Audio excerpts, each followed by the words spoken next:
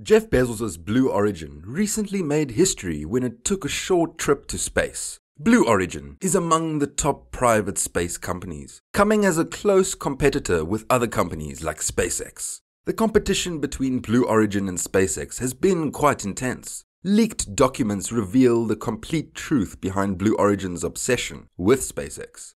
Welcome to Liftoff, your place where you can find everything space, and often SpaceX. In today's video, we will dig in deep and analyze the secret notes of Blue Origin leaders trying to catch SpaceX. Stay tuned. The competition and the obsession with SpaceX goes years back. Back in 2018, Blue Origin's primary concern was not to fall behind Elon Musk's SpaceX. At least, that's what the leaked documents reveal.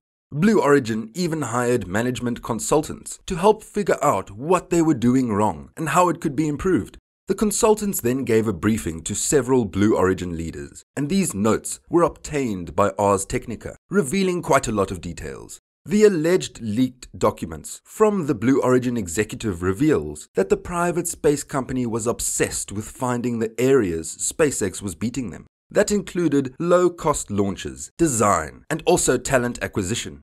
Based on these notes, one might assume that Blue Origin would chalk up a similar strategy to take on SpaceX. Moreover, rather than developing its departments, Blue Origin seemed to be more obsessed with SpaceX's strategy for success. The leaked notes even mentioned some key differences between SpaceX and Blue Origin, such as customer focus. The consultants identified SpaceX as having a strong emphasis on satisfying customers, seeking to provide desirable services at lower cost. They have a customer focus. We should too. In many cases, we view the customer as a nuisance. Unlike the Falcon 9, New Glenn has significantly greater performance than the existing geostationary satellite market demands. Was this design decision, they asked, responsive to customer demand? Avasant noted that the Falcon 9 rocket during the 2010s had captured a large share of the market to launch satellites to geostationary orbit. SpaceX did this by pricing its Falcon 9 rocket about 50% lower than the market leader in this area, the European launch company Ariane Space and its Ariane 5 rocket. One example demonstrated how important price was to customers. Before the mid-2010s, the Falcon 9 booster had significantly lower performance than the Ariane 5 rocket. In response to this, satellite companies increased the performance of their satellites' on-board propulsion to reach their desired orbits. That allowed satellite operators to book a cheaper launch on the Falcon 9 rocket and shift more responsibility to the satellite's electric propulsion for orbit raising. Finding talents.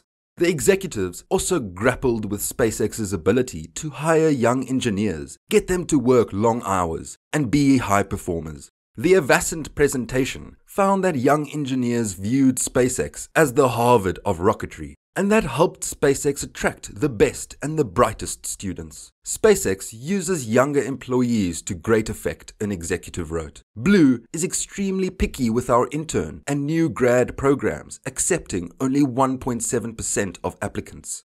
We could do better, taking on more young people faster, knowing we may increase churn. The Blue Origin leaders also noted that Musk's vision for settling Mars has served to motivate his current employees and inspire future generations. Perhaps Blue Origin could do something similar with the moon, one executive suggested.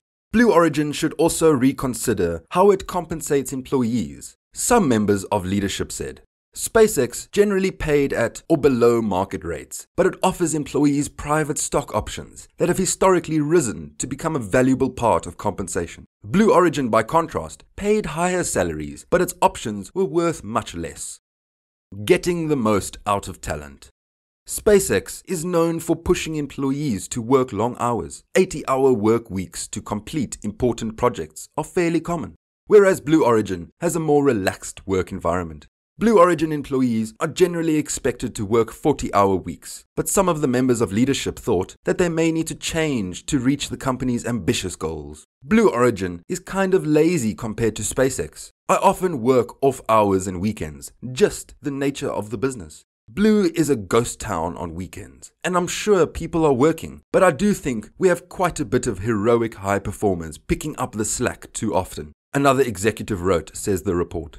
Another executive expressed similar thoughts. We need to get more out of our employees. The lack of effort over weekends to meet deadlines is not a culture I am accustomed to in an operations outfit.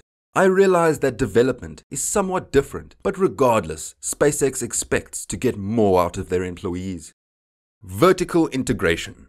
According to Avasant, about 70% of SpaceX's vehicles are built in-house, with another 30% coming from traditional suppliers. One executive said that Blue Origin should develop a strategy to vertically integrate 70% or more of the GS2 scope as part of the Block 2 iteration. This refers to the second stage of the New Glenn rocket, and this idea has since morphed into Project Jarvis. This program, to develop a fully reusable second stage, has sought to emulate SpaceX's development program, including vertical integration. Iterative design. One senior leader expressed admiration for what SpaceX has accomplished through iterative design. They were able to implement the concept of iterative design and development in aerospace, which is something many companies talk about, but few achieve. This person wrote, "I believe Blue could de-risk future developments through moving in this direction." The Blue Origin executives also noted how SpaceX embraces its failures and how its willingness to fail publicly has enchanted the space community. We should develop a campaign that gets the public and industry on our side, much like SpaceX has done with their transparency in mission failure, which has been an effective customer relations tactic to get the industry, customers, and public behind them, rooting for their success, an executive suggested. They are effectively saying it's okay to fail because that is how you innovate. Develop a strategy that focuses on highlighting our innovations and failures and how we are learning from that. Competition continues. The documents revealed by the publication dates back to 2018. From the looks of it, the briefing from the managing consultants didn't solve Blue Origin's problems. Over the past few years, SpaceX has continued to establish its dominance and is even a favored partner of NASA. Of course, Blue Origin came close in competition when Jeff Bezos and his crewmates took a trip to space. The space trip lasted about 10 minutes, where the New Shepard capsule included 4 members on board. The war between SpaceX and Blue Origin has continued. Recently, Jeff Bezos challenged NASA's decision to grant the moon lander contract to SpaceX.